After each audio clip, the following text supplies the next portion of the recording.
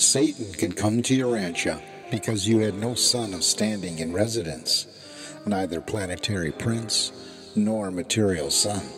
Machiventa Melchizedek has since been proclaimed vicegerent, planetary prince of Urantia, and the opening of the case of Gabriel versus Lucifer has signalized the inauguration of temporary planetary regimes on all the isolated worlds.